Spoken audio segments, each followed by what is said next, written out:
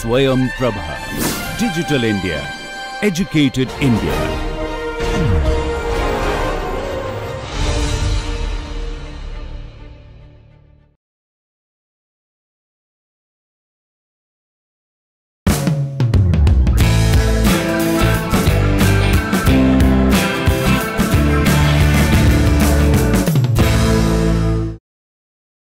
Well, good morning. I think today we will start with this new chapter on liquid propellant rockets. You know, when we discuss solid propellant rockets, we told ourselves, well, you have a solid propellant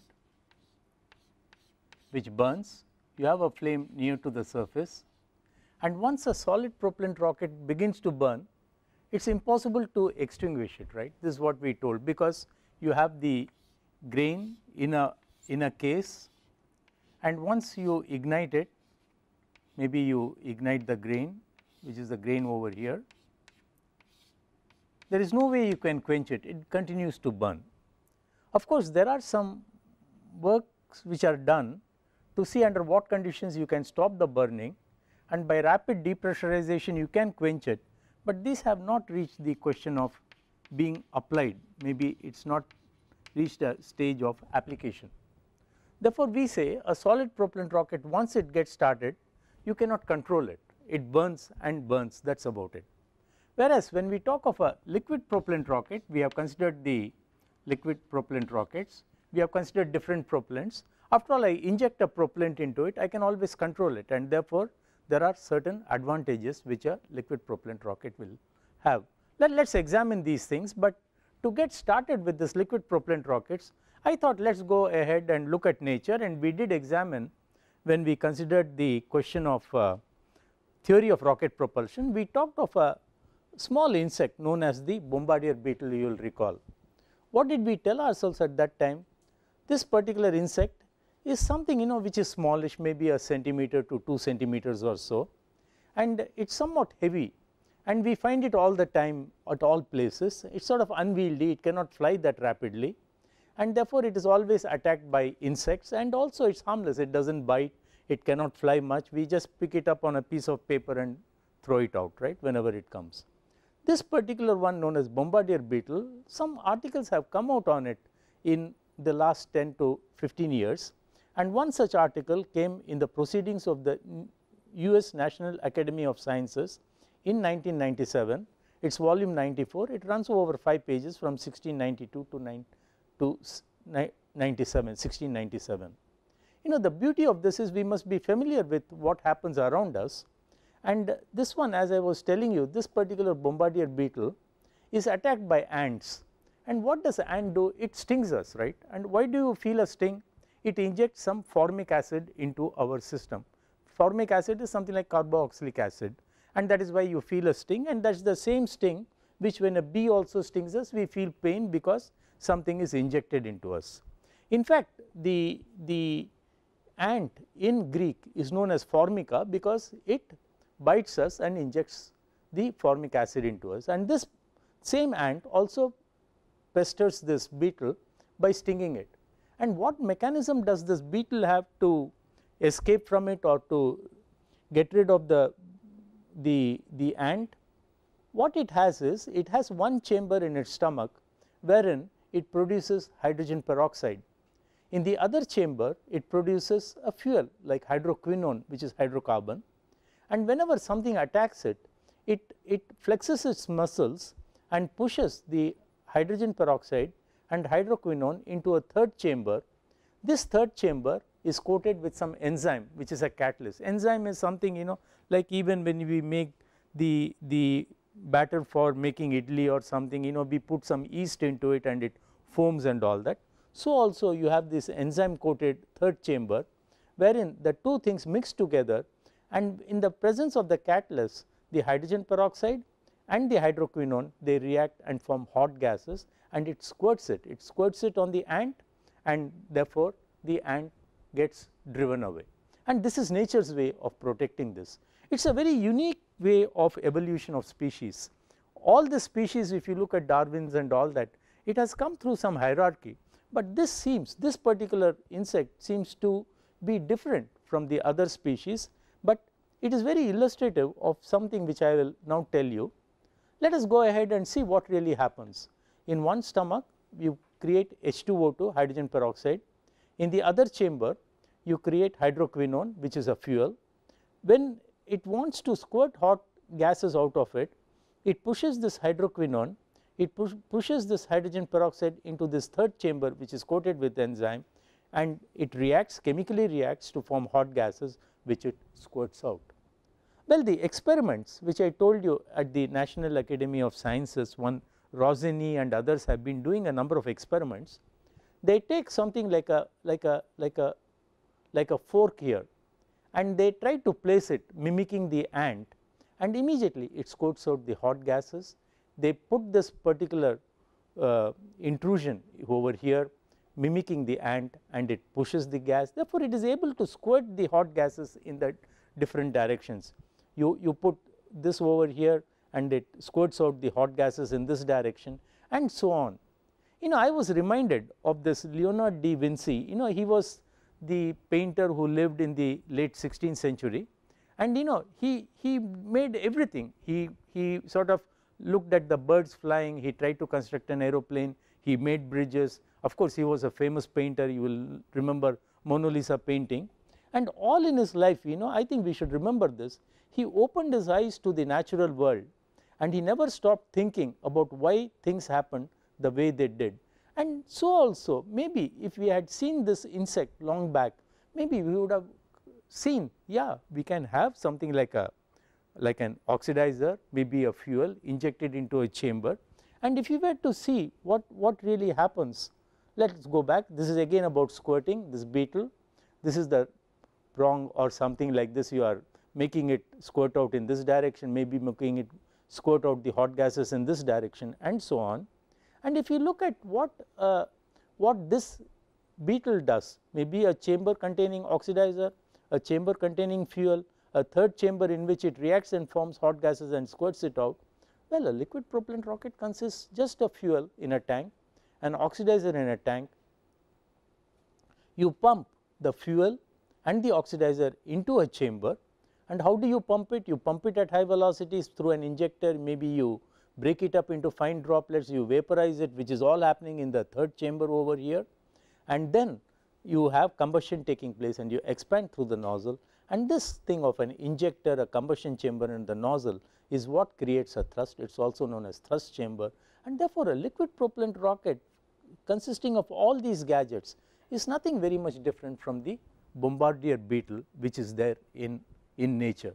And therefore, I think we should learn to look at nature and understand more about nature, and say, now we come to a large rocket. What does the large rocket consist of? This consists of N2O4 as the fuel, and N2O4 as the oxidizer, I am sorry, and UDMH as a fuel.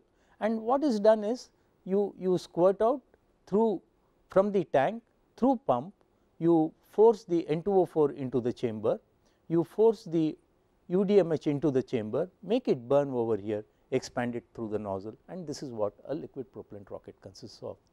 I show the outer casing of this over here.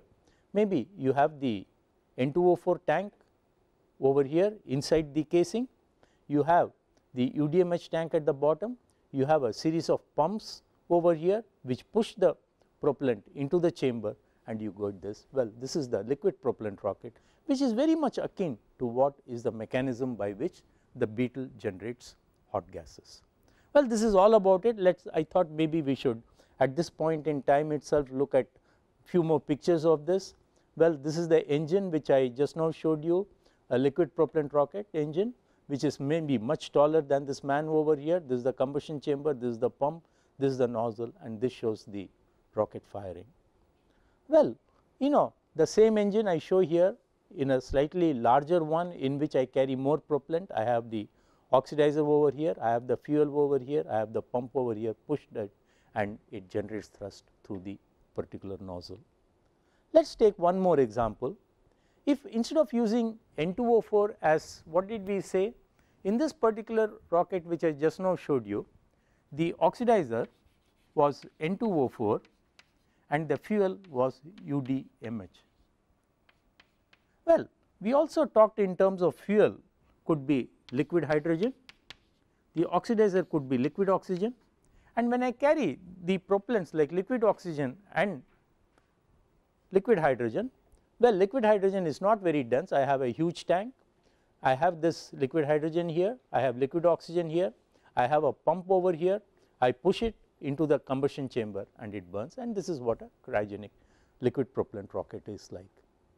Well, I will cover this particular rocket. I was particular to show this. This is known as an RL-10 engine.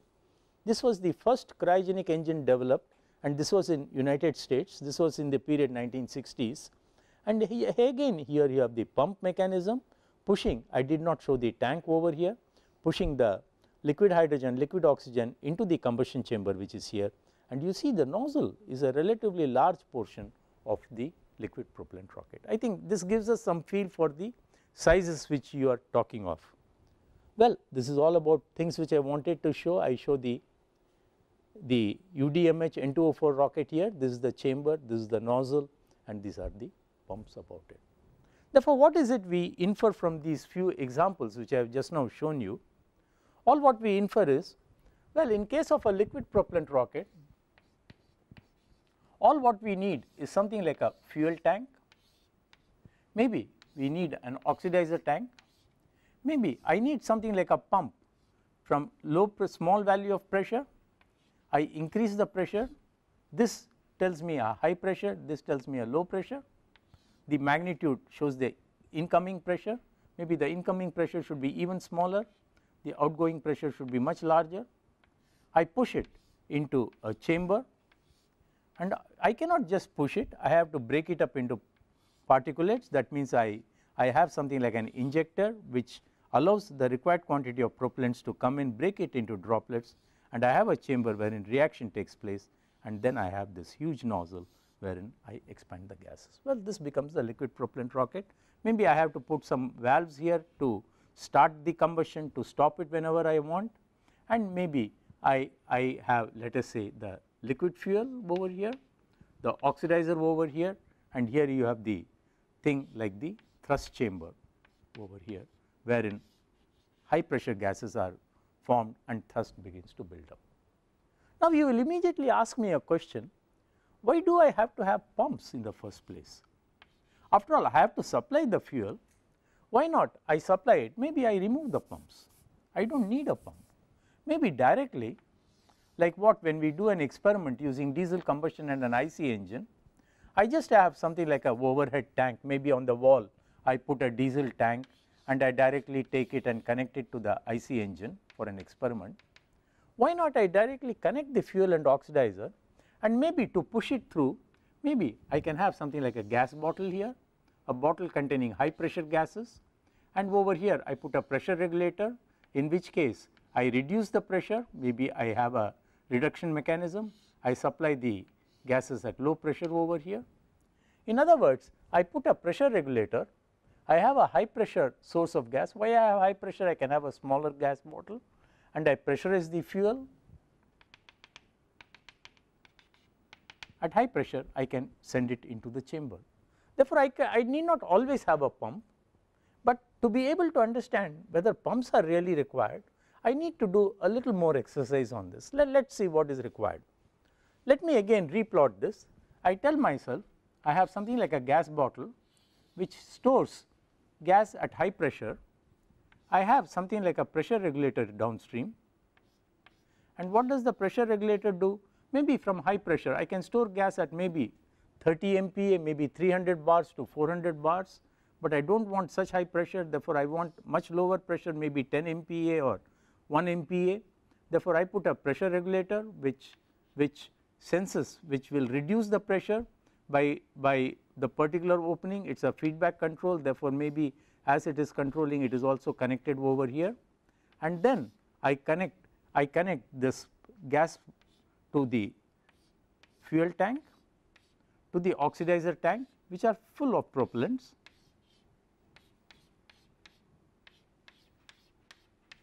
and then I bring it into the combustion chamber over here. What is it I am talking? I am talking of having a high pressure gas bottle. I regulate the pressure to a lower value, and push the fuel and oxidizer into the combustion chamber.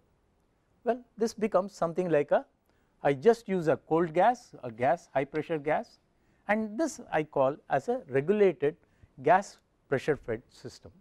That means it is always, after all I am interested in this, I started with a pump. Let us see under what conditions I would really require a pump over here, under what conditions I can use a regulated pressure system.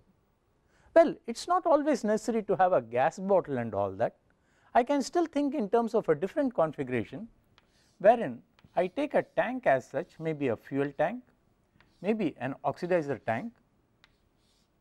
I don't fill the propellants fully in the tank. Let us say this is the fuel tank, liquid fuel here. I fill it with oxidizer, liquid oxidizer over here, and I directly bring it over here and supply it to the chamber. But how do I push it? I fill gas over here. I fill gas at maybe high pressure over here, and then I put maybe a valve over here. I start this valve, immediately propellant flows. When I want to stop it, I close this valve, and therefore this becomes, maybe the gas is contained in the tank itself and it blows the propellant into it. This is known as a blow down system.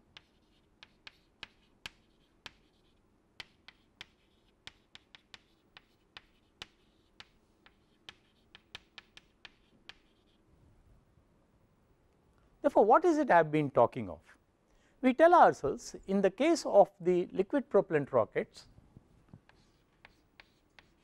we need to supply the propellants. We started looking at the Beetle and told ourselves, well, a pump may be required, but we also told maybe a gas, a cold gas at high pressure is possible. This gas can be directly filled, and what will happen when it blows down? The pressure keeps decreasing, and therefore the thrust keeps decreasing. Whereas if I give something like a regulated gas, I maintain constant pressure over here, and therefore I get a constant thrust. Therefore, the gas fed, high pressure gas fed could either be a blow down mode or in a regulated mode as such. But there are, we can't rule out that this is not required. For instance, if you have a satellite which is sitting in space, let us say INSAT spacecraft, I will show you the small model which I happen to have of this satellite. Let us say you have the satellite like INSAT is something like a box structure.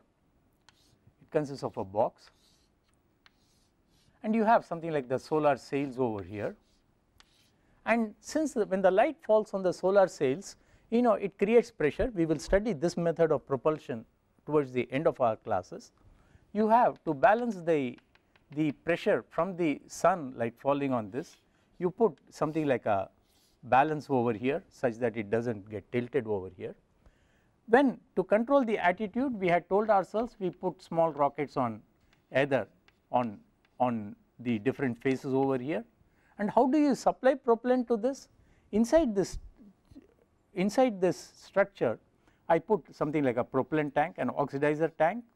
At the bottom of this oxidizer tank, I have a fuel tank, maybe in the common bulkhead. That means I have a single connection over here.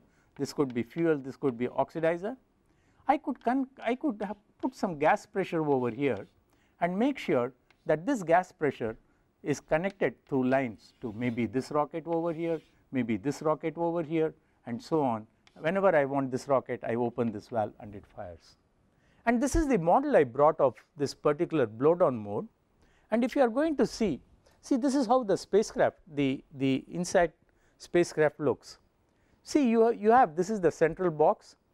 Inside it there is a chamber in which I have the tank, fuel tank and oxidizer tank, and these red knobs what are shown are things which correspond to the thrusters or rockets, liquid propellant rockets.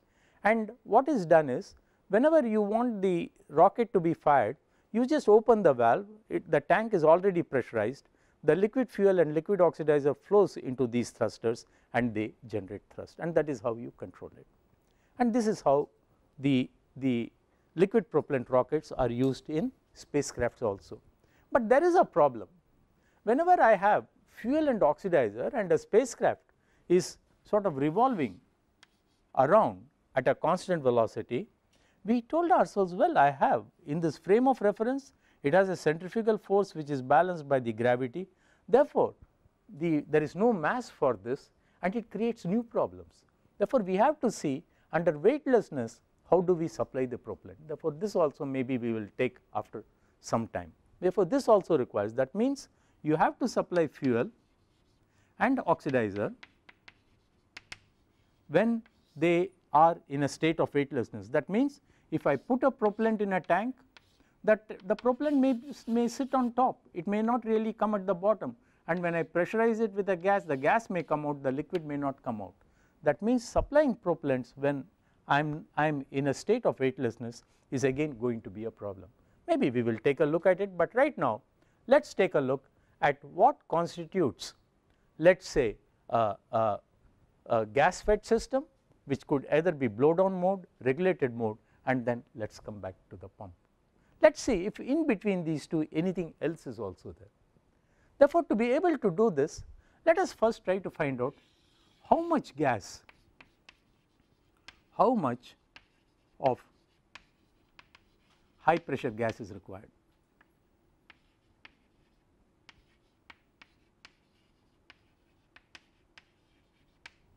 Okay. See, first thing we have to supply the propellants. I know once I give the thrust, I know what must be the mass flow rate of propellants, and how do I calculate out? Let us refresh ourselves again. We say, suppose the thrust of the rocket, we will take an example, is 6 kilonewton.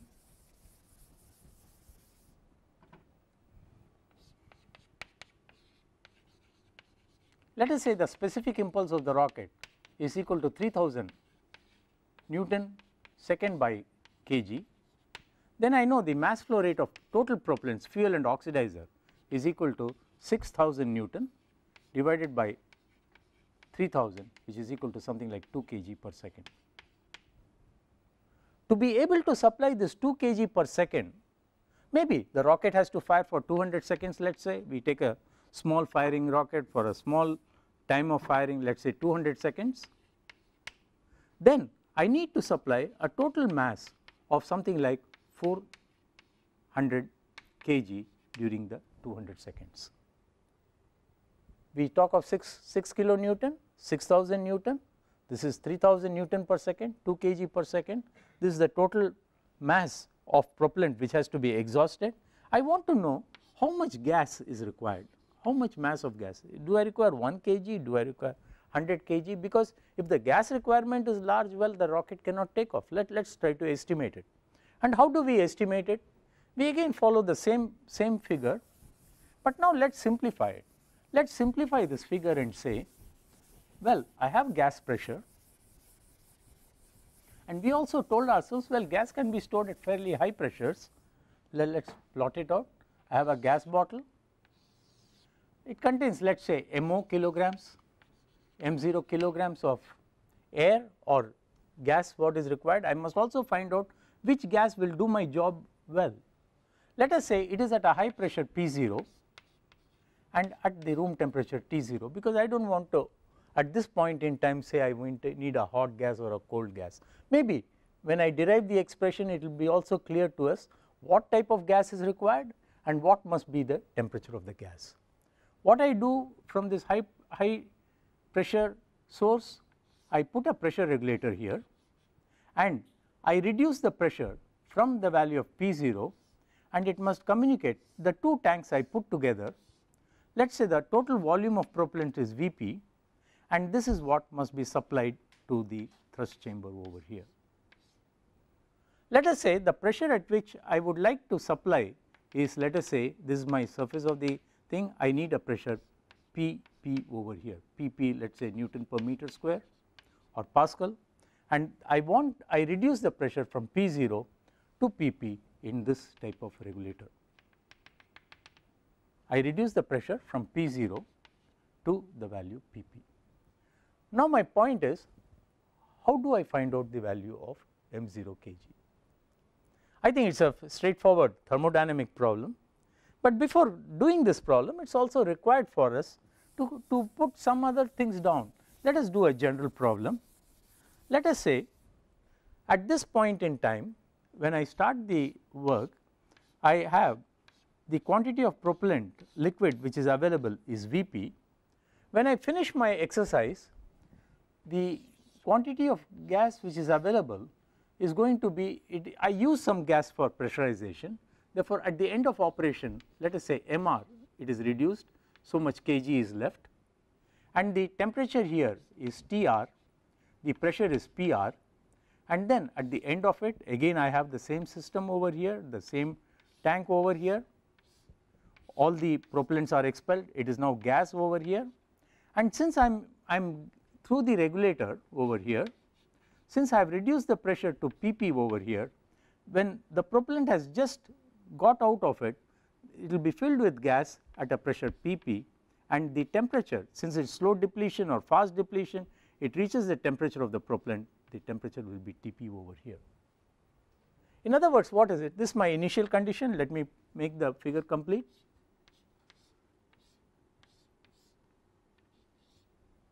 What is it I am telling?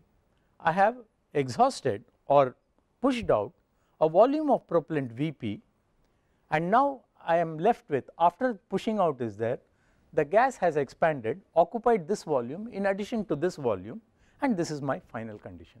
I want to write an equation and determine the value of m0 kg what is required. How do I do this problem? Maybe we have done such problems in our thermodynamics subjects earlier. Let us just try to write an equation for it and try to determine the value of m0. I want to ask you, what is this which is happening? Let us say the system does not have any heat transfer. Let us make an assumption that the tanks are fairly insulated, gas bottle is insulated, there is no heat transfer taking place, and therefore I ask myself, what is the work which is done by the gas in pushing out a volume Vp of the propellants?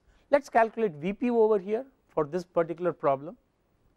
Vp, if I take the density of the propellant to be same as water, density is equal to 1000 kg per meter cube, that is the density of water, 1 gram per cc, and therefore the volume Vp over here is going to be 400 divided by 1000 meter cube, which is equal to 0.4 meter cube, right. In other words, for this rocket maybe I have to get rid of 0.4 meter cube at a given value of pressure. Now, before I complete that problem, let us try to generate an expression and see what is the value. We tell ourselves, supposing I have a system, let us say a system like this. This is my initial state of my gas over here. The final state of my system is this, in which the gas has come from here and moved over here. I tell myself Q is adiabatic, well Q is there, the system does some work at the boundaries, then I can write Q minus W is equal to the change in internal energy, right, for a system. Something is getting in, some work is being done, and the change is what is the internal energy. Therefore, now I need to say, well, I take an adiabatic system, Q is 0, I need to find out the value of W, and I need to find out the value of change in internal energy.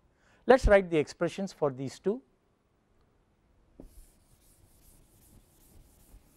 The work done by the gas is in expelling the liquids, and therefore, what is the value of work? Can we say? Well, I have a constant pressure which is applied over here, the displacement is Vp, the work done is equal to Pp, the pressure, into volume of the liquid. Is it okay? What is the change in internal energy, final minus initial?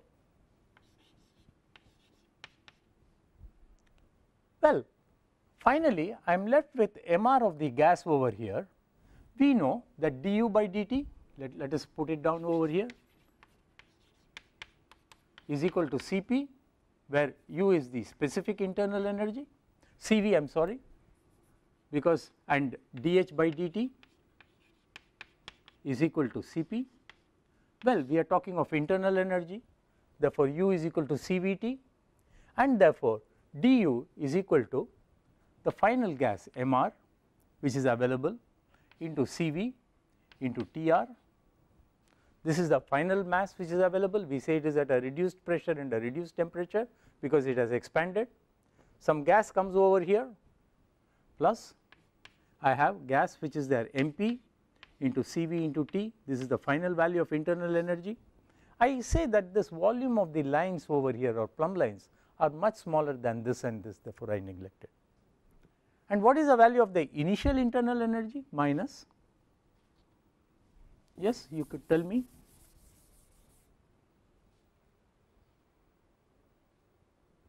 What will be the initial value? Yes, m0 into Cv into initial temperature. I need to solve this equation and find out this after knowing that minus W is equal to delta U. Let's find that value.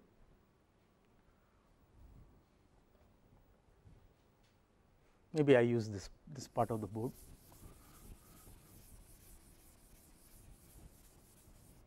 What I have? I have Mr into Cv into Tr plus Mp into Cv into Tp.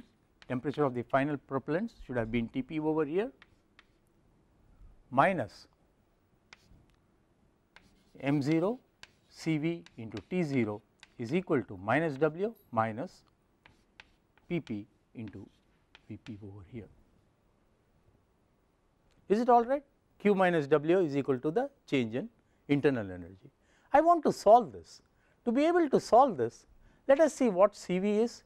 We know Cp minus Cv is equal to R, and therefore, Cv into gamma minus 1 is equal to R, or rather we have Cv is equal to specific gas constant divided by gamma minus 1, where R is the specific gas constant, has units of joule per kilogram Kelvin. Okay. And Cv therefore has units of again joule per kilogram Kelvin. Now, what is the value of Mr from the gas equation? We have P R into V0, that is the volume of the tank, is equal to Mr into R into T R, or rather I can write the value of the mass, final mass after expansion has taken place in the tank, and the mass of gas in the tank is equal to Pr into V0 divided by, I have RTR. Is it all right? Similarly, I can write an expression for Mp, and what will Mp come out to be? Mp should be equal to Pp into Vp divided by R into Tp over here. I need to find the value of m0, therefore, let us not touch this. Therefore, let us substitute these two values of Mr, Mp and the value of Cv in this expression and try to get the value of m0 coming out.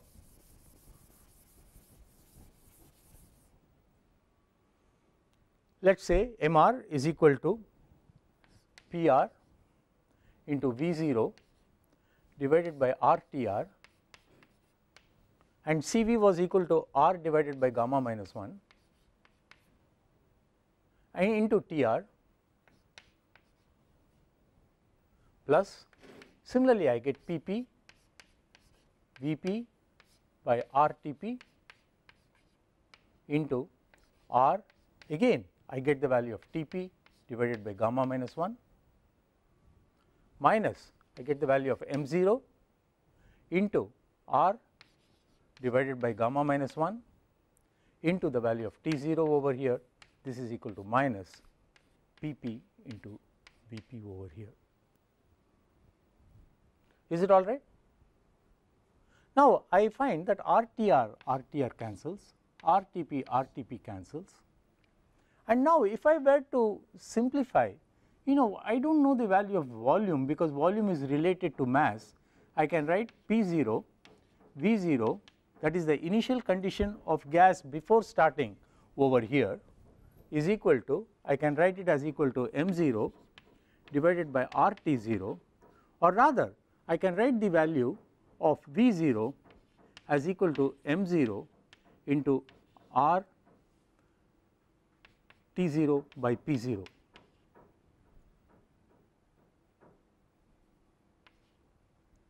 I substitute this expression after a volume is equal to mass into MRT divided by P over here. I substitute it over here, take gamma minus 1 on the right hand side, because all the 3 have gamma minus 1, and therefore I get M0 into RT0 into PR by P0 is the value this reduces to, plus I have PP into VP over here, minus I get M0 into RT0 divided by gamma minus 1 is equal to minus PP, I am sorry I should not have put, because I am going to remove gamma minus 1 here, minus PP Vp divided by gamma minus 1. This right hand side now reduces to minus gamma P of P V of P minus P of P into V of P plus, because minus and minus becomes plus. Therefore, immediately this and this gets struck off, and now we are able to get an expression for M0. Let us put it over here.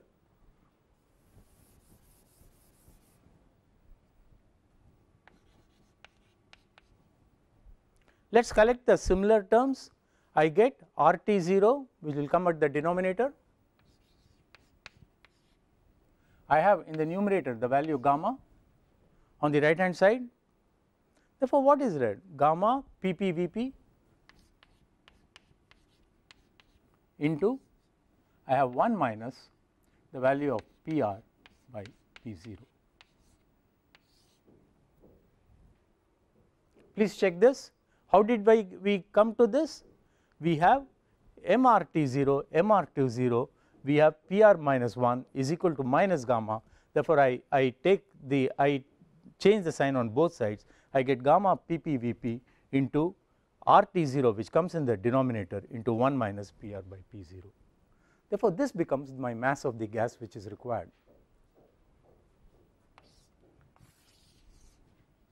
Now, I want to examine how much is this gas, what is this expression. Let us, whenever we derive an expression, we must take a look and see under what conditions this holds good.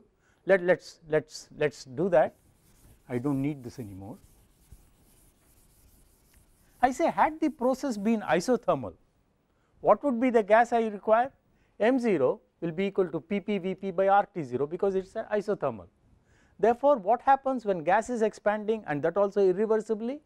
I get under isothermal expansion, I would just have PP Vp by RT0, and due to the expansion process, I have an amplification taking place 1 minus PR by P0, and this is because of the expansion process which is taking place.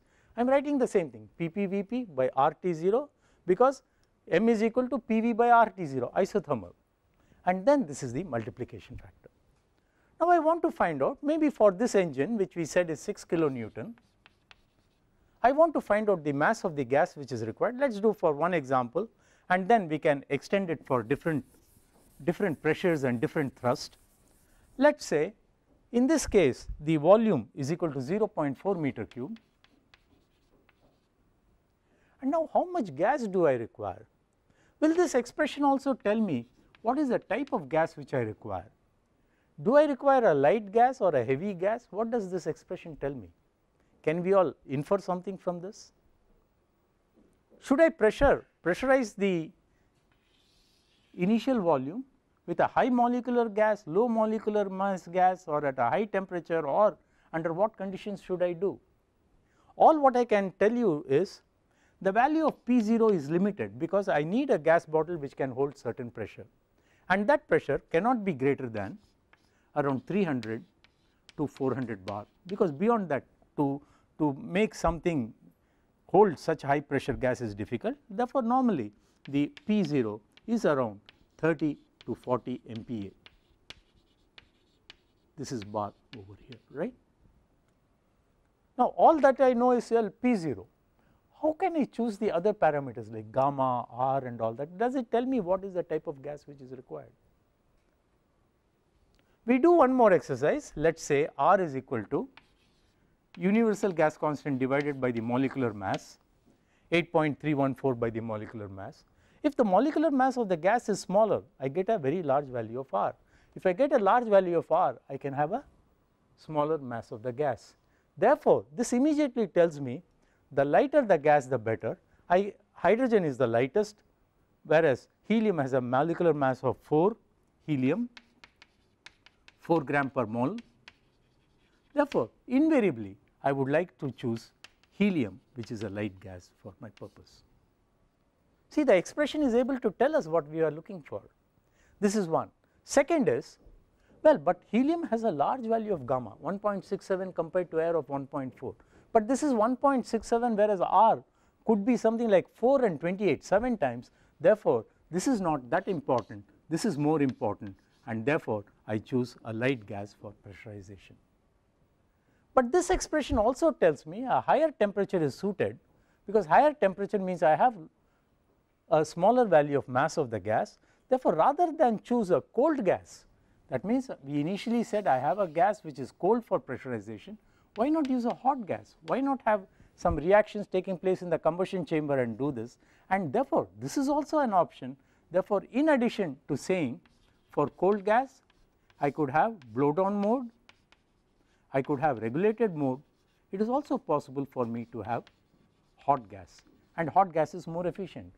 But in practice, it has been difficult. Several countries have tried it, but it has not yet found an application. But I think we should keep this in mind. I think in future this will be a strong contender for a gas pressurized system. Having said that, let us do a small numerical problem to see what is the amount of gas. You know, we should have some feel whether I need 1 kilogram, whether I need a few grams. Let us say for this rocket, which is requiring a Vp of 0.4 meter cube, let us say the chamber pressure, it is a small chamber pressure, let us say 1 megapascal. If the chamber pressure is 1 pascal, I have to force propellant into it, let us say Pp is equal to 1.2 MPa. Therefore, I say yes, the final pressure, the lowest PR is equal to the supply pressure over here. The volume is known, R for the gas helium is equal to 8.314 divided by 0.004, so much joules per kilogram Kelvin. This is known, and I can calculate the value of mass. And this value of mass for this particular thrust, when the supply pressure is 1.2 MPa, works out to be something like 1.34 kg. Now I want to slightly change it.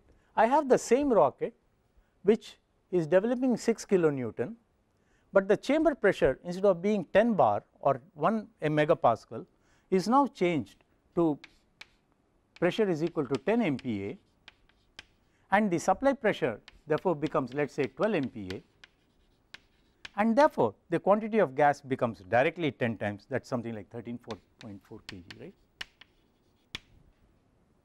Now if I talk in terms of a thrust which is much larger, maybe 600 kilonewton, the quantity of gas will be very much larger, and therefore we will have much larger quantity of gas. Maybe you should try this as an example, but let me summarize it through slides. And what I do in the next series of slides is, well, this is what we said as a regulated pressure system. This is something like a blow down system, and we wanted to find the gas. Well, we had the gas bottle, we had the regulator, oxidizer and fuel to supply over here, and we simplified it. This is the initial condition, this is the final condition, and then we went around and said MOU, mass of the gas required, is equal to Pp Vp by RT0 gamma by 1 minus PR by P0, and then we found out that hot gas pressurization is an option, and then now we calculate the value. When I have a low pressure engine of thrust of 6 kilonewton, the chamber pressure is 1 MPa, the supply pressure is 1.2, the mass of gas required is 1.34 kg. When the same 6 kilonewton is operated at a high pressure, of 10 MPa, the supply pressure is 12 MPa, the mass of gas becomes, instead of 1.34 I should have written 21.4, maybe somewhere, maybe this factor I had removed, therefore it is not 13.4 but it is 21.34, maybe you all should check it at home.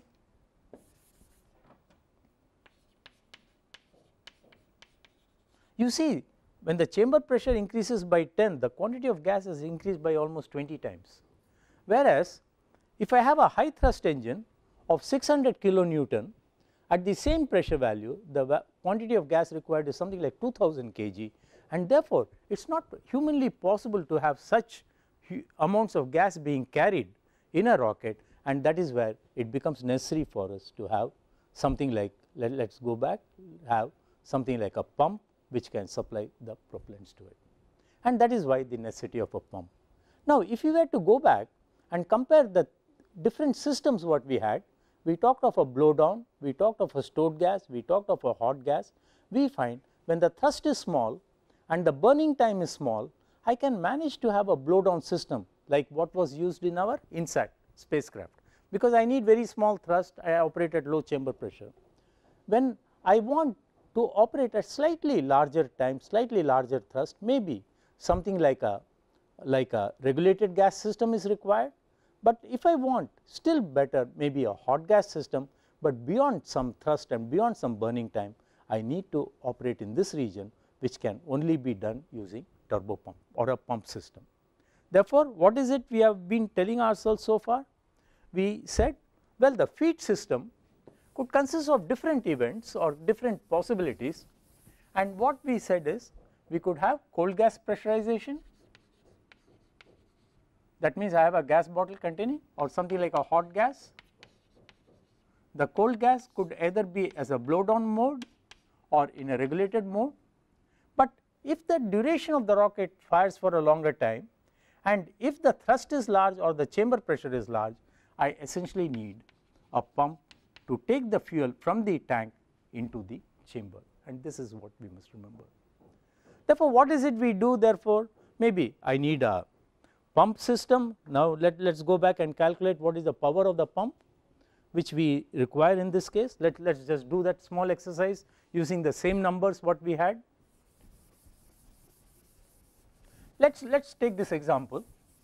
The thrust of the engine is equal to, let us say, 60 kilonewton or 600 kilonewton. This is how that engine was I showed you, UDMH N204, has a thrust of around 600 kilonewton, and I say the specific impulse is equal to 300 Newton second by kilogram. Therefore, my mass flow rate of propellant is equal to something like 200 kg per second.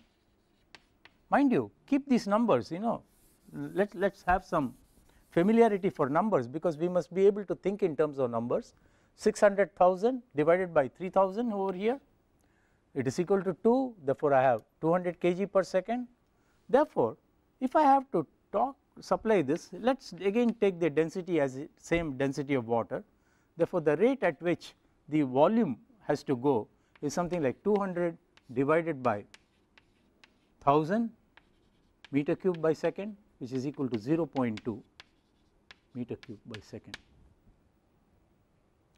What is the power required for a pump to supply 0.2 meter cube per second at a given pressure? Let us take the same value of pressure. Let us say pressure, it has to supply at a pressure of, let us say, 12 megapascal.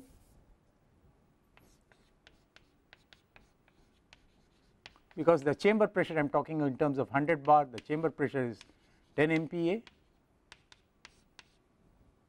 What is the work to be done by the pump which is to supply flow rate of 0.2 meter cube per second at a pressure of 12 MPa? If we know, yes, work done, rate of work done is equal to Pp into Vp, and this comes out to be, let us calculate, 12 into 10 to the power 6 into Vp is 0.2 meter cube, that is equal to 2.4 into megajoule per second, which is equal to so much megawatts. Can we have some feel for this number? The power produced in the Ennur plant, which supplies entire electricity to Chennai, is something like 450 megawatt. If we take a super thermal power plant like Ramagundam, it has something like 2400 or 2600 megawatt. That means the power we are talking is enormous. I cannot have a battery or an electrical power which is doing it, and therefore, what we normally do is we need something like a gas generator which can supply work to a turbine, and using the turbine I drive the time, and therefore, it becomes a pump and a turbine, and it is known as a turbo pump.